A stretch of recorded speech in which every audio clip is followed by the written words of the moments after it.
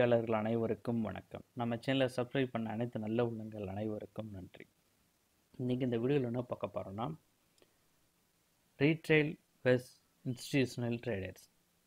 Okay, நம்ம live ட்ரேடிங்கில் institutional traders வந்து எப்படி ஐடென்டிஃபை பண்ணுறது, அதே மாதிரி வந்து இன்ஸ்டிடியூஷனல் ட்ரேடர்ஸ் வந்து எப்படி ஆர்டர் ப்ளேஸ் பண்ணுறாங்க. ஸோ இந்த மாதிரி விஷயத்த நம்ம பார்க்க போகிறோம். ஸோ அது வீடியோ ஸ்கிப் பண்ணாமல் கடைசி வரை பாருங்கள். இது முக்கியமான தகவல்கள். நீங்கள் வந்து சில பேர் கேள்விப்பட்டிருக்கலாம், சில பேர் வந்து தெரியாமல் இருக்கலாம். ஸோ வாங்க அந்த வீடியோவில் போகலாம். அதாவது வந்து ஸோ நம்மளாம் retail traders. So retail traders என்ன பண்ணுவாங்கன்னா, இதை வந்து நம்ம வந்து வெப் அப்ளிகேஷன், அதாவது நம்ம பிளாட்ஃபார்ம், வெப் அப்ளிகேஷன் இல்லை வந்து மொபைல் அப்ளிகேஷன் என்ன பண்ணோன்னா, யூசர் நேம் பாஸ்வேர்டு கொடுத்து லாகின் பண்ணிவிட்டு, சில ப்ரோக்கரேஜ் வந்து 2 ஆத்தென்டிகேஷன் இருக்கும். ஒன் டைம் பாஸ்வேர்டில் கொடுத்து இது பண்ணுவாங்க. அதுக்கப்புறம் வந்து நம்ம வந்து மார்க்கெட் வந்து ஆர்டர் ப்ளேஸ் பண்ணுவோம். இந்த ஆர்டர் ப்ளேஸ் பண்ணோன்னா எங்கே போகும்னா, நம்ம ப்ரோக்கரேஜ் சர்வருக்கு போகும்.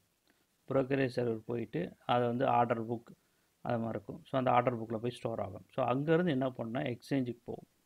ஸோ எக்ஸ்சேஞ்சோட ஆர்டர் புக்குக்கு போகும். எக்ஸ்சேஞ்ச்.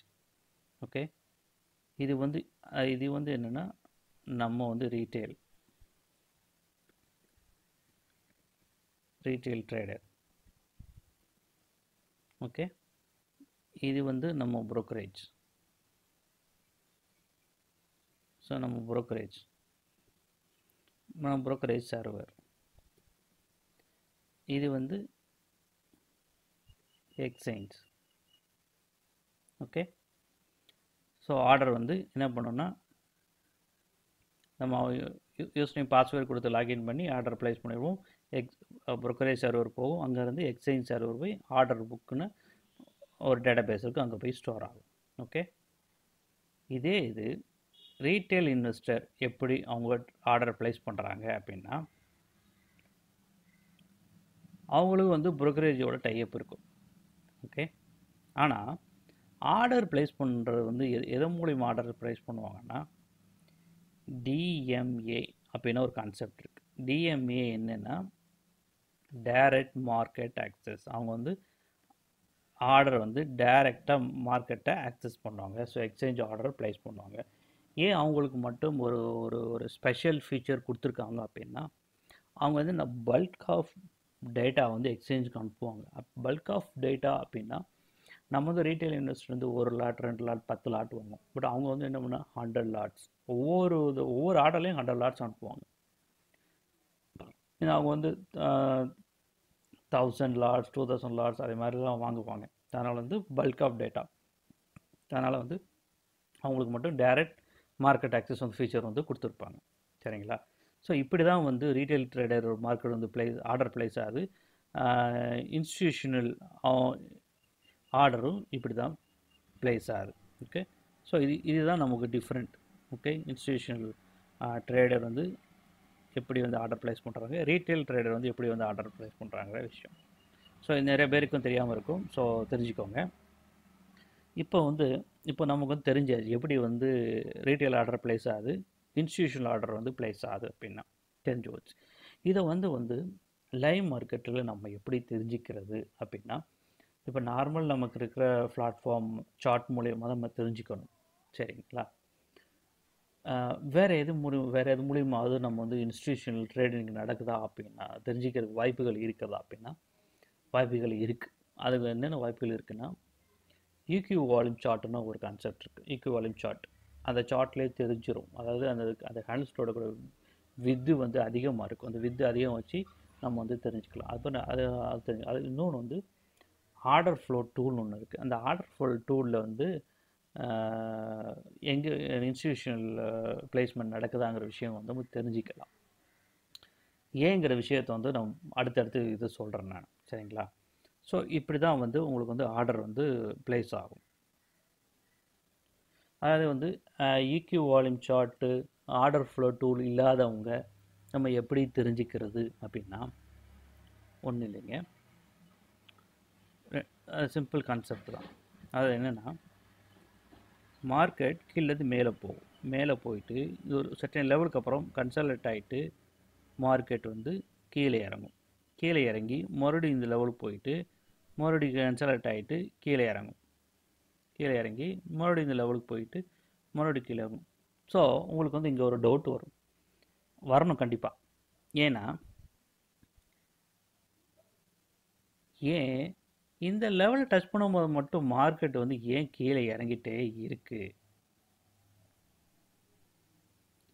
இந்த லெவல் டச் பண்ணும்போது மட்டும் மார்க்கெட் ஏன் கீழே இறங்கிட்டே இருக்குது அப்படின்னு உங்களுக்கு ஒரு டவுட் வரணும். அஸ் அ ட்ரேடர்ஸ் வந்து உங்களுக்கு டவுட் வரணும்.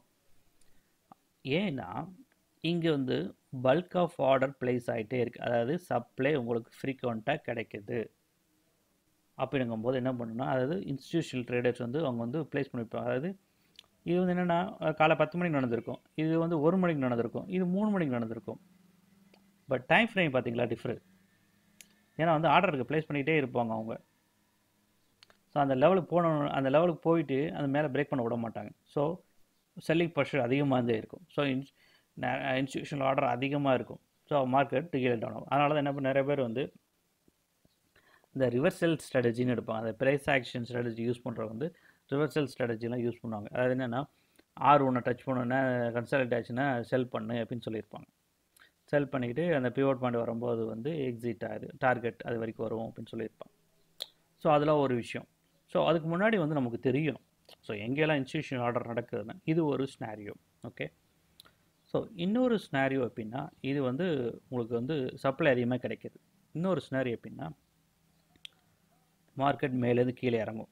கீழே இறங்கிட்டு இங்கே கன்சாலிடேட் ஆகிட்டு இப்படி மேலே போகும். மேலே போயிட்டு மறுபடியும் இந்த லெவலில் வந்துட்டு மறுபடியும் என்ன பண்ணும், மார்க்கெட் மேலே போகும். மேலே போயிட்டு மறுபடியும் கீழே இறங்கும். கீழே இறங்கிட்டு மறுபடியும் மேலே போகும். அதாவது என்னென்னா இந்த இடத்துல வந்து மார்க்கெட் வந்து கீழே இறங்க விட்டுருக்கவே மாட்டாங்க. ஸோ ஃப்ரீக்வெண்ட்டாக உங்களுக்கு ஆர்டருக்கு வந்து கிடச்சிட்டே இருக்கும். ஃப்ளோ, அதான் ஃப்ளோ, மார்க்கெட் ஃப்ளோ உங்களுக்கு ஃப்ரீக்வெண்ட் கிடைக்கிறதுனால இந்த லெவல் டச் பண்ணிவிட்டு இந்த அதாவது என்ன பண்ணால் இது இங்கே வந்து இது வந்து டிமாண்ட் ஜோன், இது வந்து சப்ளை ஜோன், இது டிமாண்ட் ஜோன். சரிங்களா? ஸோ அதனால் எனக்கு இங்கே வந்து கன்சல்டேட் ரிவர்சல் ஆகும். அதை வந்து ரிவர்சல் ஸ்ட்ராட்டஜி யூஸ் பண்ணுவாங்க. ஸோ இந்த இடத்துல பை பண்ணுறது. ஸோ இதை மாதிரி நடக்கும்போது நம்ம தெரிஞ்சுக்கலாம் வந்து அதாவது ஈக்யூ வால்யூம் சார்ட் இல்லாதவங்க, ஆர்டர் ஃப்ளோ டூல் இல்லாதவங்க, ஆர்டர் ஃப்ளோ இல்லாதவங்க வந்து நம்ம நார்மல் இந்த சார்ட் மூலிமா தெரிஞ்சு நம்ம ட்ரேட் பண்ணலாம். சரிங்களா? இதில் வந்து இப்போ வந்து நம்ம என்ன பண்ணியாச்சுன்னா எப்படி ரீட்டைல் ட்ரேடர் ஆர்டர் பிளேஸ் ஆகுது, இன்ஸ்டிடியூஷனல் ஆர்டர் எப்படி பிளேஸ் ஆகுதுன்னு நம்ம தெரிஞ்சுட்டாச்சு. அதே மாதிரி வந்து சார்ட்டில் வந்து இன்ஸ்டிடியூஷனல் ஆர்டர் வந்து எப்படி கண்டுபிடிக்கிற விஷயத்தையும் தெரிஞ்சுக்கிட்டாச்சு. சரிங்களா? இன்னும் ஒரு முக்கியமான விஷயம் வந்து நான் ஒன்று சொல்ல போகிறேன். ஸோ அது ஏன் எப்படின்னா, எதுக்காக அதை நான் சொல்கிறேன் அப்படின்னா, நானே வந்து அதை வந்து அனுபவிச்சிருக்கேன். அந்த மிஸ்டேக்ஸ்னால நம்ம வந்து நிறைய பேர் வந்து லாஸ் ஆகிறதுக்கு சான்சஸ் இருக்குது. அந்த மிஸ்டேக்ஸ் என்ன அப்படின்னா, மார்க்கெட் வந்து என்ன ஆகுதுன்னா கீழேருந்து இப்படி மேலே போகும். ஓகே. அதாவது என்னென்னா இது வந்து சப்போர்ட்டு, ஸோ இது ரெசிஸ்டன்ட் தான் இருக்கும். சரிங்களா? மார்க்கெட் வந்து கீழே இருந்து மேலே போகுதுன்னா என்ன பண்ணணும், நிறைய பேர் என்ன பண்ணுவாங்கன்னா மார்க்கெட் வந்து மேலே போகுது அப்படின்னு சொல்லிட்டு என்ன பண்ணால் அது லேட்டாக உள்ளே வர்றவங்க அப்படின்னு என்னென்னா இந்த இடத்துல பை பண்ணுவாங்க. அதாவது இந்த இடத்துல பை பண்ணுவாங்க. ஓகே. என்ன நடக்கணும், சில சமயம் வந்து மேலே வரைக்கும் இப்படி கண்டினியூ ஆகும். சில சமயம் என்ன ட்ரெண்ட் வந்து ரிவர்சல் ஆகி மறுபடியும் சப்போர்ட்டை டச் பண்ணும். இந்த இடத்துல வாங்கினவங்க என்ன பண்ணியிருப்பாங்கன்னா இந்த சப்போர்ட்டு கீழே வந்து ஸ்டாப் லாஸ் வச்சுருப்பாங்க. அதனால் என்ன பண்ணணும், இந்த லெவலில் வந்துட்டு மறுபடியும் மார்க்கெட் மேலே போகும். சரிங்களா? அவங்க என்ன பண்ணியிருப்பாங்க, சில பேர் என்ன வச்சுருப்பாங்கன்னா அந்த இப்போ வந்து சப்போர்ட் வந்து 100 ரூபான்னு வச்சுக்கோங்களேன், 99 ரூபா வச்சுருப்பாங்க. சில பேர் என்ன நடக்குன்னா 99 ரூபா கூட போயிருக்காது, தப்புனா வந்து ஆர்டர் எக்ஸிக்யூட் ஆகிருக்கும். ஏன் அப்படின்னா இன்ஸ்டிடியூஷனல் ஆர்டர் உங்களுக்கு வந்து ஃப்ரீக்வெண்ட்டாக கிடச்சிட்டே இருக்கும். அந்த சப்போர்ட் ஜோனில் அவங்க வந்து பை பண்ணிகிட்டே இருப்பாங்க. ஸோ அதனால் என்ன பண்ணுவாங்கன்னா இங்கே பை பண்ணுவோம், இங்கே ஸ்டாப் லாஸ் வச்சுக்கோ, ஸ்டாப் லாஸ் ஹிட் பண்ணிவிட்டு மறுபடியும் வந்து ட்ரெண்ட் வந்து ரிவர்சல் ஆகி போகும். அதனால தான் நான் என்ன சொல்கிறேன், நிறைய பேர் இந்த மிஸ்டேக் பண்ணியிருப்பீங்க, நானும் பண்ணியிருக்கேன். ஸோ அந்த அனுபவத்தில் சொல்கிறேன், எப்பயுமே வந்து மார்க்கெட் மேலே போயிடுச்சு, இந்த சென்டர் வரைக்கும் போயிடுச்சுன்னா வெயிட் பண்ணுங்க. இந்த இடத்துல நீங்கள் வந்து எந்த பொசிஷனும் எடுக்காதீங்க. அதாவது செல் பொசிஷனும் எடுக்காதீங்க, பை பொசிஷனும் எடுக்காதீங்க. சரிங்களா? ஏன்னா வந்து இங்கேருந்து மேலே போயிருக்குன்னா மார்க்கெட் வந்து புல்லிஸாக இருக்குது. ஸோ அதனால் வந்து இங்கே செல் பண்ண, அதாவது அந்த ஸ்கேல்பிங் பண்ணுறவங்க என்ன பண்ணுவாங்கன்னா, இங்கே செல் பண்ணி இங்கே வந்து டார்கெட் புக் பண்ணுவாங்க. ஸ்கேல்பிங் பண்ணுறவங்க அப்படி பண்ணுவாங்க. பட் ஸ்கேல்பிங் பண்ணாதவங்க, நார்மல் ட்ரேடர்ஸ், ரீட்டைல் ட்ரேடர்ஸ் வந்து இந்த இடத்துல பை பொசிஷன் எடுக்காதீங்க. வெயிட் பண்ணுங்கள். அந்த சப்போர்ட் டச் பண்ணட்டும். சப்போர்ட் டச் பண்ணி கன்சல்டேட் ஆகிட்டு ரிவர்சல் ஆகும். இங்கே வந்து பை பண்ணுங்கள். இந்த இடத்துல பை பண்ணுங்கள். அதே மாதிரி வந்து செல் பண்ணுறவங்க என்ன பண்ணணும் அப்படின்னா, என்ன தப்பு பண்ணுவாங்கன்னு சொல்கிறேன். ஃபர்ஸ்ட்டு மார்க்கெட் வந்து இங்கேருந்து கீழே இறங்கியிருக்கும். கீழே இறங்கி இது வரைக்கும் வரும். ஒரு சில பேர் என்ன பண்ணுவாங்கன்னா, இங்கே வந்து மறுபடியும் செல் பண்ணுவாங்க. ஆனால் மார்க்கெட் அவங்களுக்கே தெரியாது, மார்க்கெட் ரிவர்சல் ஆகி இந்த ரெசிஸ்டன்ஸ் டச் பண்ணி அப்புறம் பிரேக் அவுட் ஆகும். நிறைய பேர் என்ன நினைப்பாங்கன்னா, ஐயோ நம்ம கொஞ்ச நேரம் வெயிட் பண்ணியிருந்துருக்கலாமோ அப்படின்னு தோணும். நம்ம அந்த ரெசிஸ்டன்ஸ் வரும்போது அங்கே போய் எடுத்துக்கலாமோ. சிலர் என்ன பண்ணுவாங்கன்னா, நான் இங்கே எடுத்தேன் பொசிஷனு, ஆனால் வந்து என்னை ஸ்டாப்லாம் ஹிட் ஆகிட்டு மறுபடியும் வந்து மார்க்கெட் டவுன் ஆகிடுச்சு அப்படின்னா. அதான் சொல்கிறேன், நீங்கள் எப்போயுமே வந்து வந்து நடுவில் வந்து ட்ரேட் எடுக்காதீங்க. ஒன்று சப்போர்ட், அதாவது வந்து பை பண்ணும்போது சப்போர்ட்டில் எடுங்க, செல் பண்ணும்போது ரெசிஸ்டன்ஸில் எடுங்க. சரிங்களா? இன்னொரு விஷயம், ரெசிஸ்டன்ஸ் வந்து R2 பக்கத்தில் இருந்துச்சுன்னா, ரொம்ப பக்கத்தில் இருந்துச்சுன்னா R2வில் பொசிஷன் எடுங்க. சரிங்களா? அதே மாதிரி வந்து சப்போர்ட் S1 பக்கத்தில் இருந்துச்சுன்னா நீங்கள் வந்து S2 பக்கத்தில் S2 இருந்துச்சுன்னா இங்கே பை பொசிஷன் எடுங்க. சில சமயம் கீழே வரைக்கும் இறங்கி அதுக்கப்புறம் மேலே போகும். சரிங்களா? ஸோ அப்படி ட்ரேட் பண்ணுங்கள். ஸோ இந்த மிஸ்டேக், இந்த பை பண்ணும்போதோ இல்லை செல் பண்ணும்போது இந்த மிஸ்டேக் நிறைய பேர் பண்ணியிருப்பீங்க. சரிங்களா? இனிமையாவது இந்த மிஸ்டேக் வந்து பண்ணாதீங்க. ஒன்று லோ லெவலில் பை பண்ணணும், இல்லை ஹை லெவலில் செல் பண்ணணும். இன்டர்மீடியேட்டில் பண்ணாத ஸ்கேல்பிங் பண்ணுறவங்க பண்ணுவாங்க. ஸ்கேல்பிங் வந்து நிறைய காசு வச்சுட்டுன்னா வந்து ஒரு 10 லட்ச ரூபா இன்வெஸ்ட் பண்ணி எனக்கு 1% போதும்னு சொல்லிட்டு எடுத்துகிட்டு போயிடுவாங்க. அவங்களுக்கு வந்து என்ன, ஒரு ஹேண்டிலே அவங்க சம்பாதிச்சுட்டு போயிடுவாங்க. ரூபா அவங்களுக்கு ஏறினாலும் இறங்கினாலும் போதும். சில பேர் என்ன பண்ணுவோன்னா, 10,000 இன்வெஸ்ட் பண்ணிவிட்டு 1000 ஷேர் வாங்கிட்டு ஒரு 2 ரூபா ஒரு 3 ரூபா ஏறினா சம்பாதிக்கலான்னு இருப்பாங்க. ஸோ அதே மாதிரி பண்ணுறவங்க வந்து நடுவில் ட்ரேட் எடுக்காதீங்க. சரிங்களா? ஒன்று வந்து லோ லெவலில் பை பண்ணுங்கள், ஹை லெவலில் செல் பண்ணுங்கள். அதாவது ஹை லெவல் செல் பண்ணுன்னா மார்க்கெட் அந்த ட்ரெண்டை நோக்கி இருந்தால், மார்க்கெட் டவுன் ட்ரெண்டுனா அந்த ரெசிஸ்டன்ஸை செல் பண்ணுங்கள். மார்க்கெட் புல்லிஸாக இருந்துச்சுன்னா சப்போர்ட்டில் பை பண்ணுங்கள். ஸோ மறக்காதீங்க, இந்த ரூல்ஸ் வந்து மைண்டில் செட் பண்ணிக்கோங்க. ஸோ முதல்ல ரீகேப் பண்ணலாம் நம்ம. ஸோ ரீட்டைல் ஆர்டர்ஸ் வந்து அவங்கள ஆர்டர் வந்து புரோக்கரேஜ் சர்வருக்கு போகும். அங்கேருந்து எக்ஸ்சேஞ்ச் சர்வர் ஆர்டர் புக்கில் ப்ளேஸ் ஆகும். இன்ஸ்டியூஷனல் ஆர்டர் வந்து புரோக்கரேஜ் டைப் இருக்கும். பட் வந்து ஆர்டர் ப்ளேஸ் பண்ணும்போது மட்டும் டிஎம்ஏ, அதாவது டைரக்ட் மார்க்கெட் ஆக்சஸ் ஒரு ஃபீச்சர் மூலிமா டைரெக்டாக செல் பண்ணுவாங்க. சரிங்களா?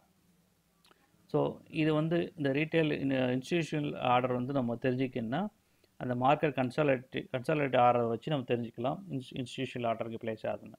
ஸோ அதை வச்சு நம்ம ட்ரேட் பண்ணலாம். இன்னொரு விஷயம் வந்து எங்கே பை பண்ணணும், எங்கே செல் பண்ணணும். சப்போர்ட்டில் வந்து பை பண்ணுங்கள், ரெசிஸ்டன்ஸில் செல் பண்ணுங்கள். மார்க்கெட் வந்து புல்லிஷ் இருந்துச்சுன்னா சப்போர்ட்டில் பை பண்ணுங்கள், பியரிஷ் இருந்துச்சுன்னா ரெசிஸ்டன்ஸில் செல் பண்ணுங்கள். ஸோ மார்க்கெட் எதை நோக்கி போதோ அதை நோக்கி பையோ செல்லோ பொசிஷன் எடுங்க. ஸோ இதை பேஸ் பண்ணி ட்ரேட் பண்ணுங்கள். சரிங்களா? ஸோ இந்த வீடியோ உங்களுக்கு பிடிச்சிருந்தா லைக் பண்ணுங்கள், ஷேர் பண்ணுங்கள், மறக்காமல் நம்ம சேனலை சப்ஸ்கிரைப் பண்ணுங்கள். உங்களுக்கு ஏதாவது டவுட்ஸ் இல்லை ஃபீட்பேக் இருந்தால் கமெண்ட் செக்ஷனில் கமெண்ட் பண்ணுங்கள். வீடியோவை லைக் பண்ணுங்கள். நன்றி. மீண்டும் இன்னொரு நல்ல வீடியோவில் சந்திப்போம். நன்றி, வணக்கம்.